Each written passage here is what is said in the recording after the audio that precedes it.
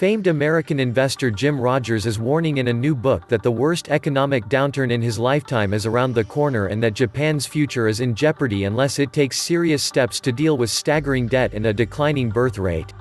Japan's national debt is going to swell due to the Olympics, and this can only lead to a bad outcome for ordinary citizens, global investor Jim Rogers wrote in a new book entitled Warning to Japan. Welcome to the Atlantis Report. When Japan rose from the ashes of war to host the Olympics in 1964, it impressed the world with its urban infrastructure and avant-garde technology like its high-speed train and marked its emergence on the world stage as a global superpower. But Japan today is very different, said famed global investor Jim Rogers. While Rogers is predicting that the 2020 Summer Olympics, also commonly known as Tokyo 2020, would bring a short-term boost to the Japanese economy, he said it would presage a longer-term downturn given that there is no solution in sight to a slew of socio-economic issues like a shrinking and fast-aging population, the lack of gender equality, the reluctance to embrace immigration, low productivity, and a little appetite for disruption. Japan's national debt is going to swell due to the Olympics, and this can only lead to a bad outcome for ordinary citizens, Jim wrote in his new book, Warning to Japan. The book, which is published in Japanese, comprises interviews with Oxford-educated entrepreneur Hakuei Kasato. It has cracked bestsellers lists and was reprinted 6 times within 1 month of its release in July. Japan's ballooning public debt now stands at 240% of its GDP, gross domestic product, and all previous attempts to bring the nation back to fiscal health have been postponed. The target of fiscal 2020 was pushed back to 2025, and yet even the most optimistic estimates now suggest this is implausible. There was such a long period of astonishing prosperity when everything worked, Mr. Rogers said in an interview. But Japan got so rich, so successful, that it resulted in huge protectionism. Prime Minister Shinzo Abe has tried to change things, but Mr. Rogers said many policy measures serve only to kick the can down the road rather than go far enough and try to obtain some concrete results. If there was somebody in Japan who will say, "We got to bear this pain, we have to sort this out. And if we don't, the 10-year-olds in Japan today will have no future," he said. But the problem is that the politicians in power today don't want to do that. They know if they cause the pain, it is not going to be good for them. Japan, pressured by global headwinds, downgraded its economic outlook to worsening this month. Among other things, it is facing sluggish exports in part due to a trade war between the United States and China, and an ongoing boycott of Japanese goods in South Korea. And while Mr. Rogers acknowledges Japan has opened up to foreigners under a new, specified skills, visa scheme for blue-collar workers launched in April, he said the influx needs to be more drastic to make an impact. Japan is already facing a glut of jobs. The unemployment rate was 2.2% last month when there were 159 job openings for every 100 job hunters. But the visa program, under which up to 345,150 foreigners are to be welcomed by March 2024, has been off to a tepid start. This has raised interrogations about whether they want to work in Japan, and whether the locals are welcoming enough to these overseas workers. Only about 600 people, mostly from Southeast Asia, have been granted the visa, despite the fact the government wants to woo 47,550 foreigners in the program's first year. They're opening up a little bit, but not nearly enough, he said. It's simple arithmetic.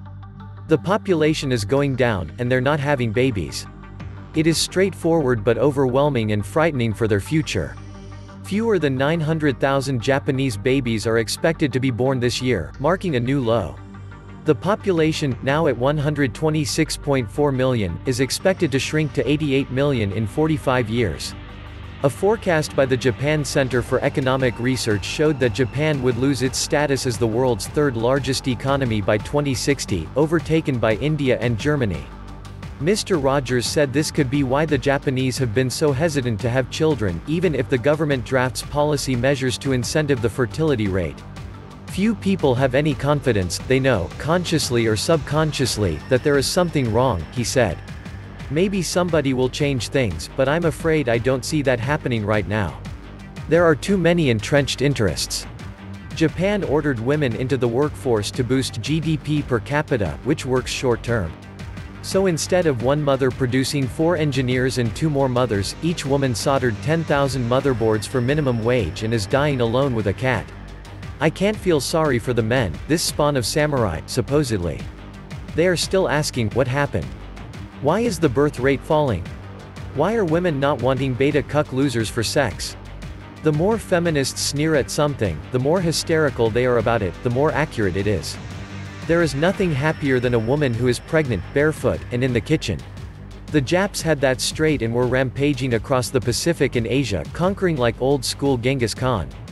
Now, look at them. It just goes to show that forever growth, especially that based upon growing population numbers, is not necessary for the average person to have a good life and a clean and stable society. Only big business requires ever-growing numbers.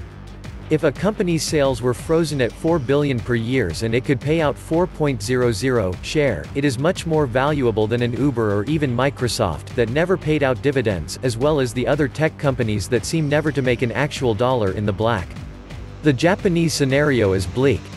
Since the bursting of the Japanese bubble in the early 1990s, growth has been stagnating, wage levels have been plunging, and a growing number of people have been forced into precarious jobs. The so-called Abenomics, an immense Keynesian spending program financed by the central bank, has failed so far to jumpstart the ailing economy. Instead, statistics are interpreted and designed creatively. We are all Japanese. All the assets are in the hands of the 0.0001%. The only reason the governments print money is at the behest of the elite who complain that their sales are down and their interest payments aren't being collected. It's the fatal flaw of capitalism, there is no reset button. All the money eventually ends up in a few hundred people's hands. We have been here before in the 1900s with the robber barons. We are here again. The Forbes 400 has more wealth than the bottom 3.5 billion people combined. Think about how similar our current times are to then. We are fighting over the same things: income inequality, immigration, tariffs, monopolies, trust busting, etc. Japan, though, seems to have a lot of money to spend.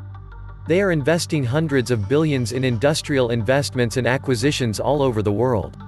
In fact, Japan outspends China almost 2-to-1 in overseas projects. China gets the fanfare, and Japan does the quiet legwork. Everyone is turning Japanese. Japan leads the way, and everyone followed like lemmings going over a cliff. The UK, the US, Eurozone, and China. The sequence of events: debt-fueled boom, Minsky moment, balance sheet recession. China was the lemming that looked down before it went over the cliff. They saw their Minsky moment coming. The Australian and Canadian lemmings will be going straight over the cliff. They haven't got a clue what they are doing. Japanification is technically known as a balance sheet recession. Shall we find out what it is? They have had 30 years to study it in Japan. Japan had its debt-fueled boom in the 1980s and have been repaying that debt ever since. Debt repayments to banks destroy money, and so the money supply shrinks, debt deflation.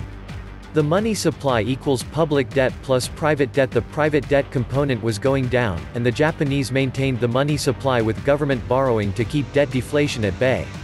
Richard Koo shows the ridiculous levels of bank reserves built up by the Fed, BOE, ECB, and Bank of Japan that can't get into the real economy due to the lack of borrowers.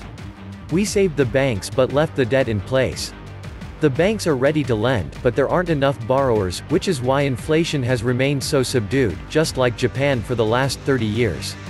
Economics in action. Number 1, capital flight. When economy A, Japan, EU, has a return on capital that is excessively low, capital leaves economy A for another economy with higher capital returns, such as the US.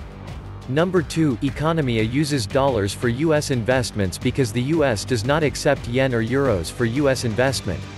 The dollars were earned via their exports into the US. Their dismal currency values made their goods artificially low in price to the US markets. They subsidized the US. This is good when US imports are for things the US does not want to make. It's not good when they supply everything. Number 3, since the US is running a substantial fiscal deficit, it needs to sell a lot of debt via the USD. Thankfully, economy A is being run into the ground via bad monetary policy.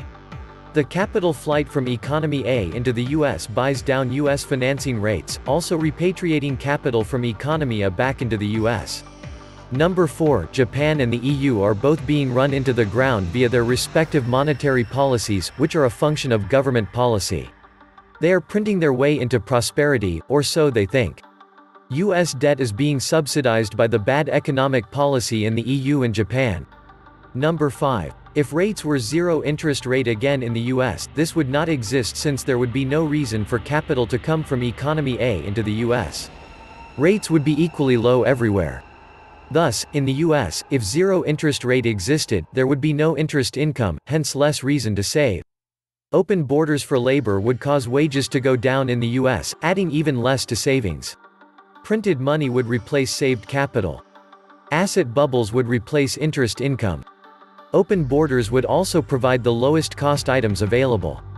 Prices would fall except for those items with inelastic demand, such as education, health care, health insurance, farmer costs, and carbon credits due to a renewed interest in global warming. The rich would get richer. Everyone else would have what they were allowed to have.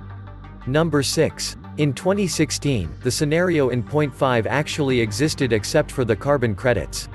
It got cut short because Hillary lost the election. Carbon credits were likely 2 years away. Number 7. Points 5 and 6 document why the globalists and their establishment flunkies hate President Trump so much. Even though Trump wants lower rates, I don't think he wants them to go back to globalist zero interest rate levels again. Number 8. Disrupting the globalist supply chain by any legal means necessary is saving the life of the US. There is no real economy left to jumpstart. We've reached peak consumption and peak production, and especially on human effort, strength.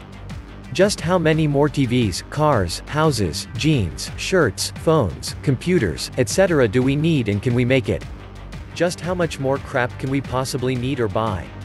There's no real money, everything is an illusion for a long time. Master magicians are running out of one more act.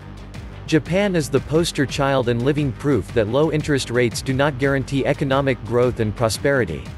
The whole world is on a path that mirrors the same unsuccessful way taken by Japan since its bubble economy popped decades ago. It is a path that avoids real reform and bails out the very people that caused many of our problems. The Bank of Japan is not only expanding its balance sheet but pumping up the market by jumping into the ETF market. All this has morphed into a program that seems to share a key focus on doing whatever it takes to keep the economy moving forward. This is just another way to nationalize debt. This was the Atlantis Report. Please like, share, and subscribe. Thank you.